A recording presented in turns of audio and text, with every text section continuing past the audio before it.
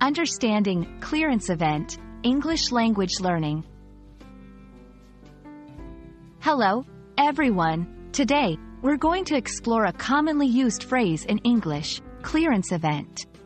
This term might appear in various contexts, especially in business, shipping, and retail. So, let's break it down together and understand its meanings and uses. Stay tuned to master this phrase. Clearance event generally refers to a specific process or action related to clearing goods through customs or selling out inventory. In customs terminology, it indicates a step in the process where goods are being reviewed by customs officials before entering a country.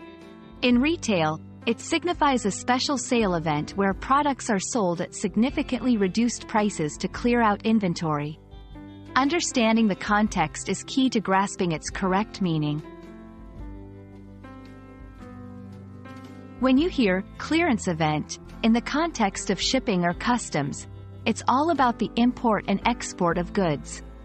During a clearance event, customs officials inspect, review documents, and sometimes hold goods for various reasons like verification or unpaid duties. It's an essential part of international trade, ensuring regulations are followed. In the world of shopping and retail, a clearance event is quite exciting for shoppers. It refers to a period when stores offer big discounts on products to clear out old or excess stock. This is a great opportunity for consumers to grab deals and for stores to make room for new inventory. Let's see some examples of how clearance event can be used in sentences. 1. The package is delayed due to a clearance event at customs. 2. Don't miss our annual clearance event for amazing discounts on electronics.